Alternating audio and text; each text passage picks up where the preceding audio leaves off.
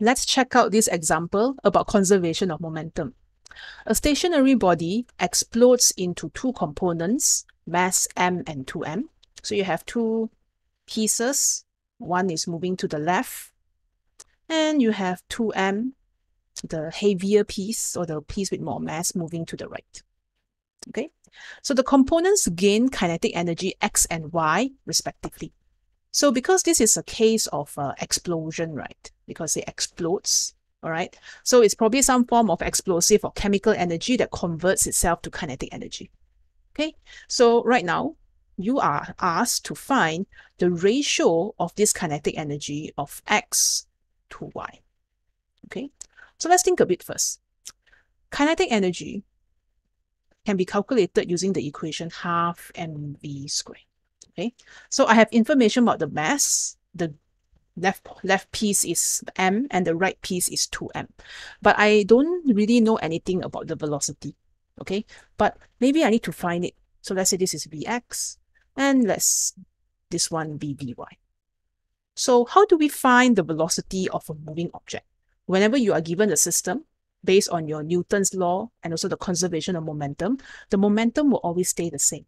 So right now, I know very obviously that there is momentum. For example, the momentum of this piece, I'm just going to call this piece y and then the other one piece x, okay?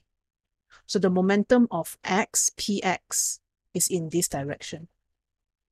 And of course, if I want to find this, px is mvx, okay? And then I know that y has a certain momentum. So the momentum of y will be 2m, because it's double the mass, vy. Okay, so what we really need is not the actual value of m or y. We just need ratio. For example, I know the ratio of the mass, 1 to 2. Okay, so now I need to know the ratio of the velocity, so I can input into the equation. So I guess the first thing that I will do is to use conservation of momentum. Okay, so I expect the momentum of the system doesn't change. It's because there's no external force. You put a firecracker on the floor, then suddenly, boom, two pieces fly in the opposite direction. No external force. So this means the sum of the initial momentum will be equal to the sum of the final momentum. All right, so what's the initial momentum, teacher? They only give me after explosion. Explosion ma. So if it's explosion, stationary body explodes. You know how explosion works, right? You set up a firework, you put it on the ground, you run away, the firework chill on the ground, 3, 2, 1, boom. So the initial momentum is 0 because initially it was not moving. So from here, I can say the sum of the initial momentum is 0. So I'm going to put 0 here. Okay, final momentum, you have your two pieces. So I'm going to add them together, right?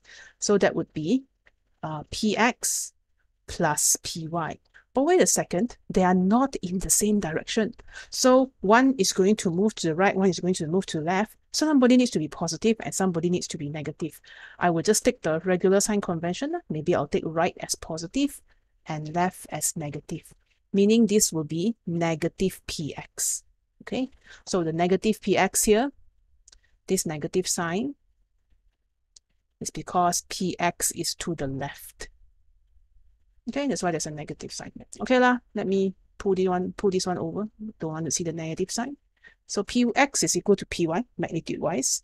And I can say mvx is equal to 2mvy. So from here, I can